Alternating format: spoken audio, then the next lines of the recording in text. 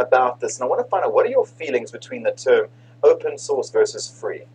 Well, I proposed the term open source originally because in 1997 I observed that the term free software had bad karma. If you said free software to a business person or your typical technology journalist, the connotations were not good. They would think of communism and bad things like that. And so where'd you go from there? You realized they didn't like that term. How has it affected the open source world? Well, what I decided we needed was I hate these marketing terms, but they're the only ones that are appropriate. What we needed to do was rebrand the product. It's ugly for technical people to have to think this way, but unfortunately, most of the world doesn't run on rationality and good technical decisions. It runs on what kind of image you can present, what kind of... It's not true. I mean, I'm not, believe me, Balloon Bounce working in Windows and on Linux, as far as sound's concerned, has nothing to do with image. Okay, I've heard enough of him. Let's just see now. But Stallman can be a little bit overbearing at times. He's a good guy. If I ever met him, I'd shake his hand. I'd be as nice as anybody to him. I think he's done a lot of good things in the world. Even Raymond's done a lot of good things, you know. So, I have my complaints, but I'm not trying to bag him. Let's see what Stallman has to say. At one point, the interviewer gets a little uncomfortable. You describe yourself as being in 1983 the founder. Now, I'll stop. Yeah, stop. Pause there for a second. Stallman's personality is so strong that it almost shines through when you deal with the Red Hat and Fedora distribution. So keep that in mind, what he says, and then I'll show you a web page with Fedora and using Adobe Flash, and then you'll kind of put things together. But this is like it's like you're talking to Aristotle here, or in the free software community, Aristotle and Socrates. We just heard from Socrates, and here's Aristotle. So these guys have a lot of influence. Of the free software movement. Exactly what is all that? The first thing you need to make a computer do anything is an operating system. If you haven't got an operating system, it won't run at all.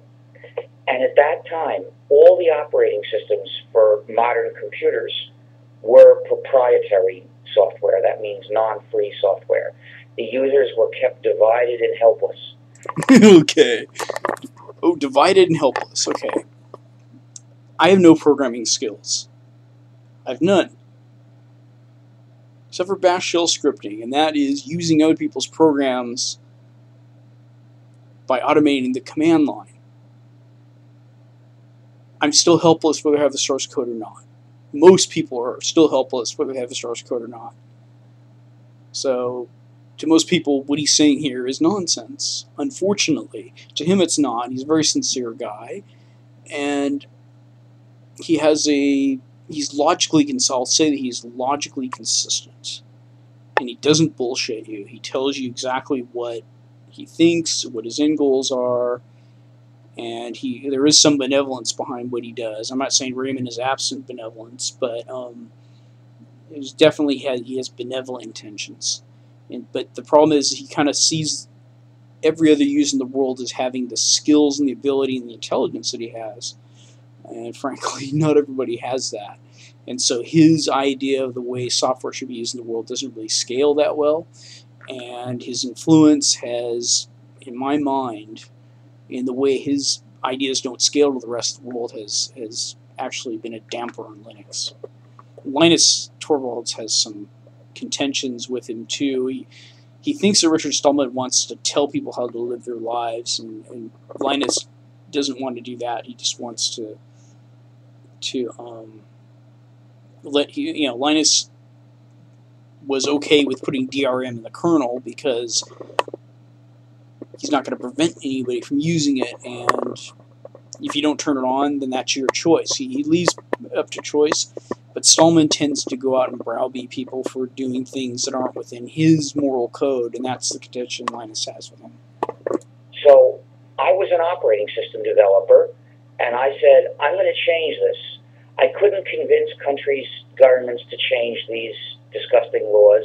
I couldn't convince companies to change their policies, but I could write software. So I said, I'm going to write another operating system with the help of anyone I can convince to help me. And this operating system is going to respect users' freedom. It's going to give people a way to use computers in freedom. When he's talking about freedom, see, yeah, it's a good thing he's using the term freedom there. I wish they would call themselves the Freedom Software Foundation, because freedom, what he means, and there is also another counterpoint of contention about the term freedom here, but nonetheless, what he means by freedom is the ability to modify and change the program's behavior to have it do what you want it to do. So, you know, given that you have the skills and the time to do this, which I have neither of, theoretically, the world would be a better place if everybody had those skills and those abilities and they can do what they wanted to completely with their computer.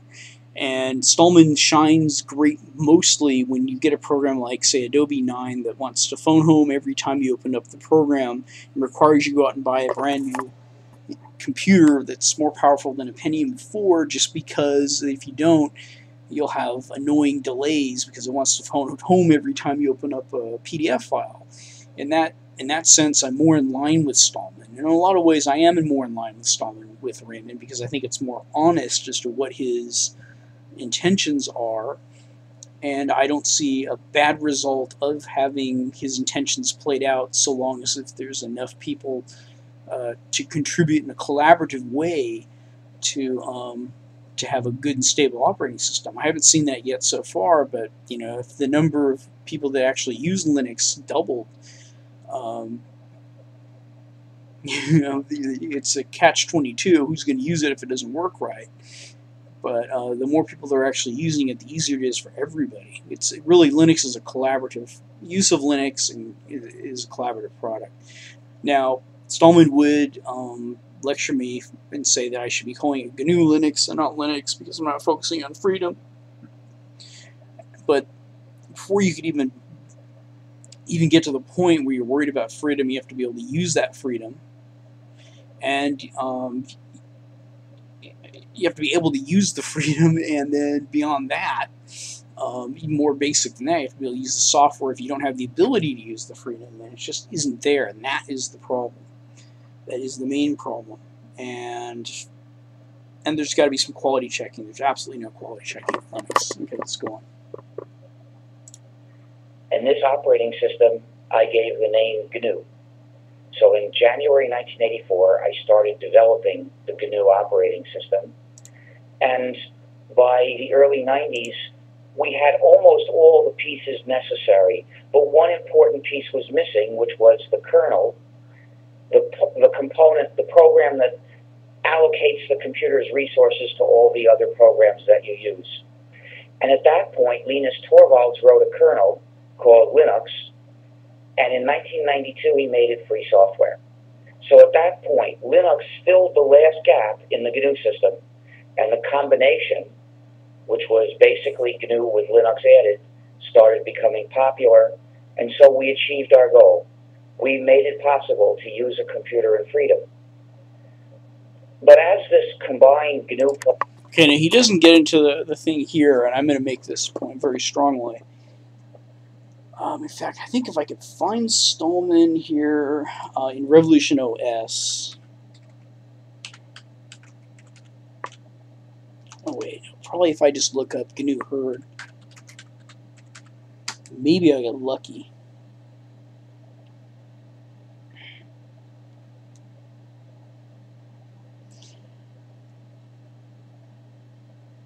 What?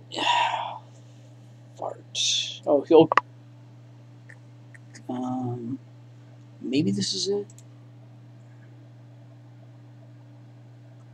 Issues. No, We can no. talk offline. No.